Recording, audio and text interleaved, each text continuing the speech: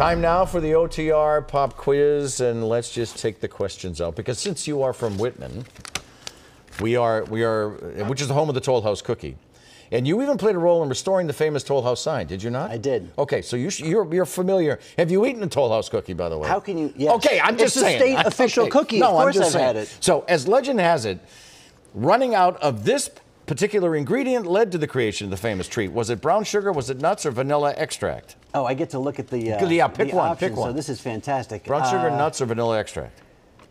Oh, I'm going to say nuts. That's what it was. Ruth Wakefield substituted chocolate pieces for nuts, and bingo. If I can just throw my 2 cents in, Nestle was the first to provide her chopped up bits of chocolate, though. That was unique at the time. You had to chop it up yourself. You're a Toll House aficionado. I got the book, her actual recipe book.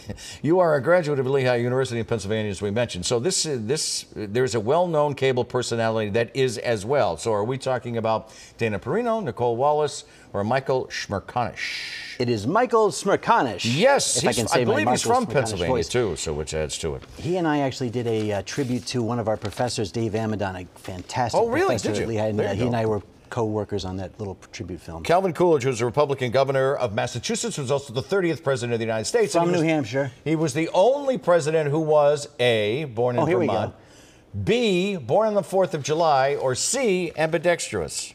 You know what? Now that you say Vermont, was he born in Vermont? I'm going to say born in Vermont. Maybe it wasn't New Hampshire. Well, you know what? That's exactly what I thought it was. But no, he was born on the 4th of July. There are two presidents born in Vermont. Coolidge was born in Vermont. Chester Arthur was born in Vermont. By the way, Gerald Ford and Ronald Reagan were ambidextrous. This I did not know. I did not know that. All right, so since we just mentioned Ronald Reagan, let's finish up with the Ronald Reagan movie question.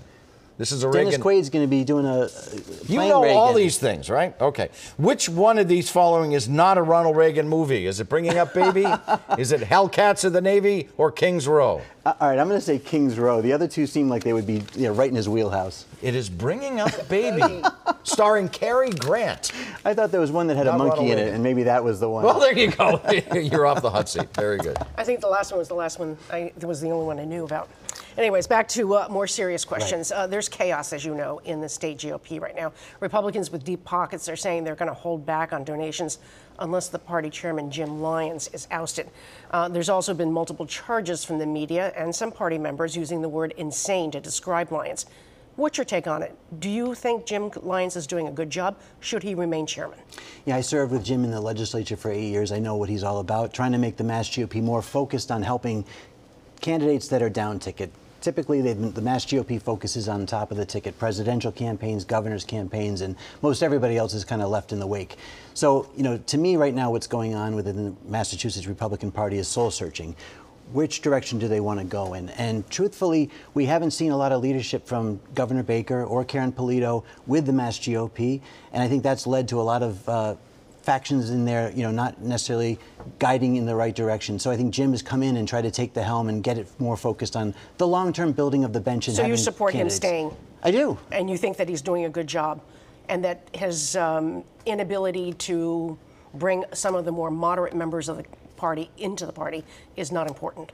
Oh no, I think actually there are good moderate candidates that are out there and running. I think that they just get obscured by the media that wants to talk about the top level sort of, you know, things that make the news all the time. The fact is, by the way, on those donors, most of them, in fact, I think only one or two ever gave to the Mass GOP, and most of them, or some of them at least, give to Democrats on a pretty regular basis. So for them to try to weigh in and say that they're going to give $1 million to the Mass GOP if Jim is out, kind of rings hollow with a lot of the members. Just out of curiosity, in the few seconds we have left, what's your gut reaction with the governor? Do you think he is going to run for a third term? Well, just your gut reaction. It's a year away. I understand a lot can happen in a year. Look, it's hard to read the mind of Charlie Baker for sure, especially you know, coming from a Republican perspective. But whether he's in or out, you know, I'm looking forward to having that debate with him. And if it's not with him, then with Karen Polito, Geoff Diehl, if she runs. Great to see you. Thank you, Janet. Thank you very much. Thanks for joining us. And congratulations on your granddaughter. Oh, thank you very much, and thank you, and congratulations on your new pup. Thank you. A puppy, a granddaughter. I got pupkis.